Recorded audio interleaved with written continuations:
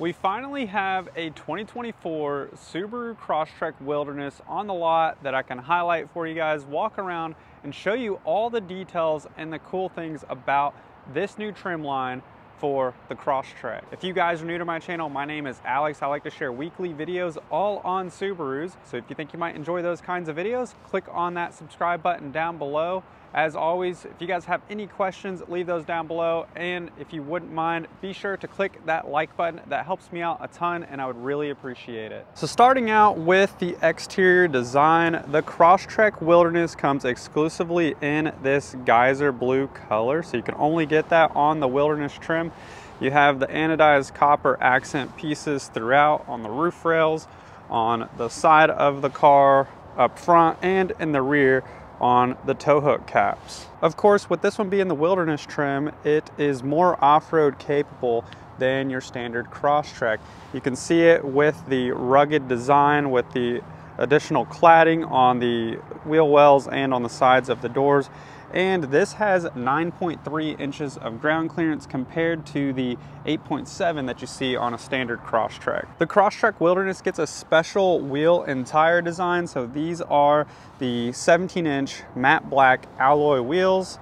I much prefer these over the other Wilderness trim. So if you look at the Wilderness Outback and the Wilderness Forester, those have a different design for the alloy wheels. I think this is a lot better looking, and you have those same Yokohama all-terrain Geolandar tires, great for snow and climbing hills. Under the hood, we get the 2.5 liter naturally aspirated boxer 4-cylinder engine.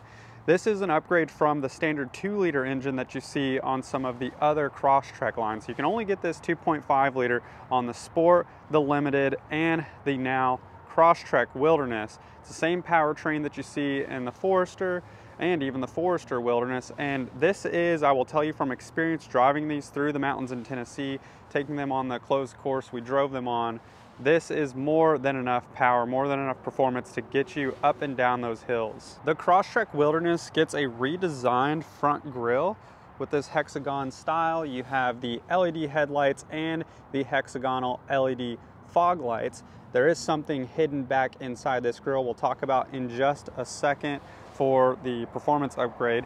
But on the hood, a lot of people think this is a design characteristic and it's sort of like a racing stripe, but that is not the case.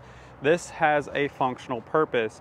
If you are climbing steep hills on a nice sunny day, if the sun is beaming down on this hood, it's going to blind you. And so that's why you have this matte black decal on the hood of all the Subaru Wilderness line. So what's hidden inside the grille here? Well, if you look down here, you'll see something that looks like a small radiator. That is the transmission cooler that allows this to have additional towing capabilities.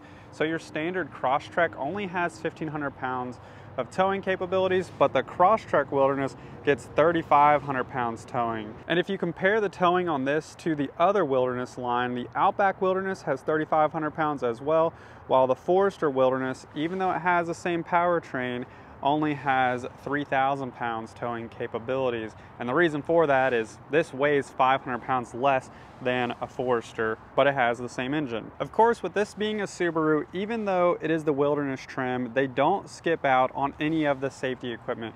You still have Subaru's symmetrical all-wheel drive standard on this. Standard eyesight system, those cameras up there control the forward collision automatic braking.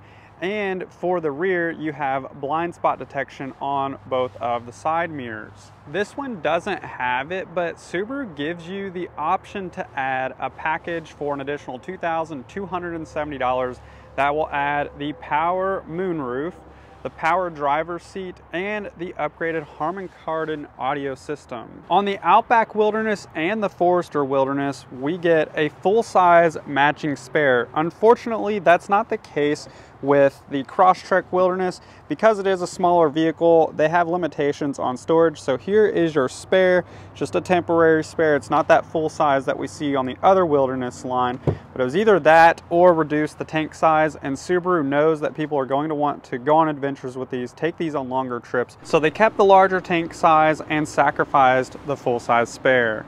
The Crosstrek Wilderness gets its own unique cargo tray design that looks like this with the Wilderness logo.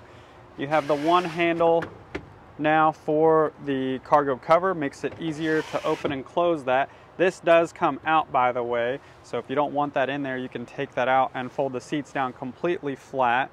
You get the LED light back here for better visibility when you're loading and unloading at night.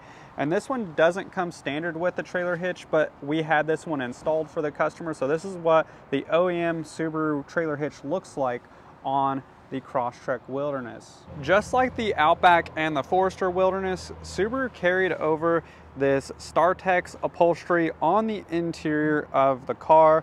You have the darker gray with the light gray two-tone and the gold stitching throughout, even carried over to the steering wheel as well.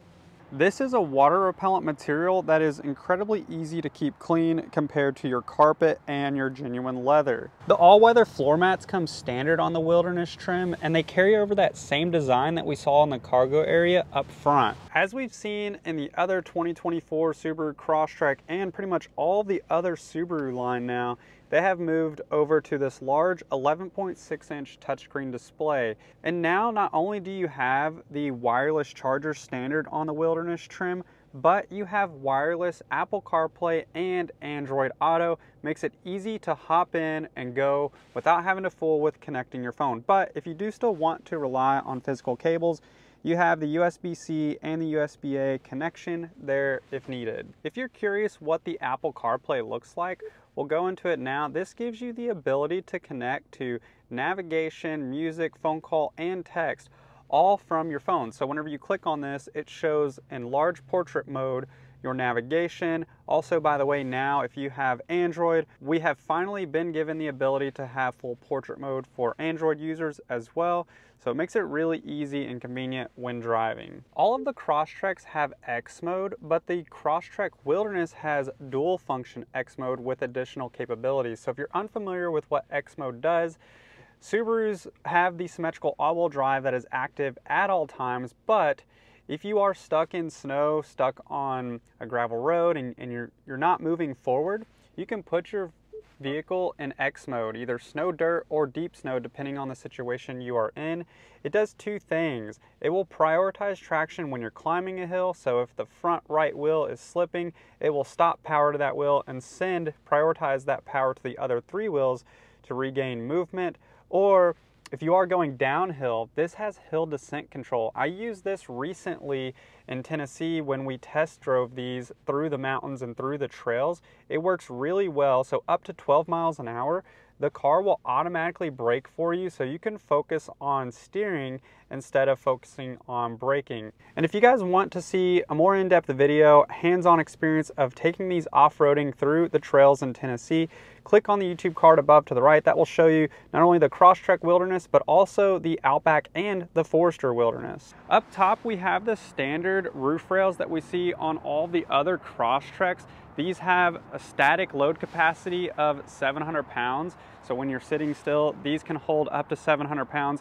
You can equip this with an accessory to add a rooftop tent, but I believe you have to you can't just get the standard crossbars. You have to get the Thule extended crossbars or something comparable to that in order to put a rooftop tent up there safely. You can get the Crosstrek Wilderness in a ton of different color options. So you're not excluded to just the geyser blue or even just the blacks, the whites, and the grays that we've seen on all of our other lineup. If you want to see details on all of the colors you can get in this, click on the YouTube card above to the right and it shows all of the colors at a quick glance that you can get on this car. That about wraps it up for today's video. I hope you guys enjoyed it. If you have any questions on the Crosstrek Wilderness or any Subaru model for that matter, comment down below. I'll be happy to answer those questions for you. If you haven't done so already and you enjoyed today's video, please remember to click the like button. That helps me out a lot. I hope you guys have a great day and I will see you in the next one.